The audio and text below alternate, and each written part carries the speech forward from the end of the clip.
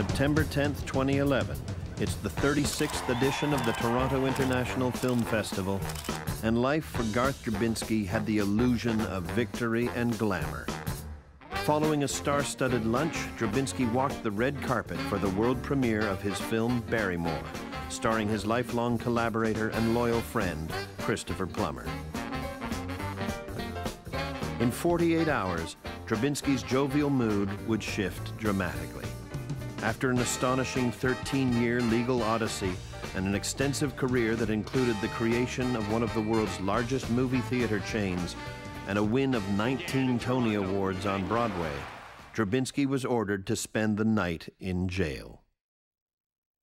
The next morning, the court denied Drabinsky's appeal and upheld his fraud conviction from 2 years earlier. Drabinsky told his horrified friends and investors that it was just a minor setback and he'd be back in his office later the same day. This time, Drabinsky's luck ran out and he wasn't going anywhere. The court ordered him to prison to begin his sentence immediately. The judge acknowledged Drabinsky and Gottlieb's contribution to the arts in Canada. They employed hundreds in the theater and thousands if you count spin-off jobs. An important part of the sentencing will be the lives and the contributions of these two men. The curtain fell on a saga that would stretch from Hollywood to Broadway. Some called it a Shakespearean tragedy, and others said it was about time.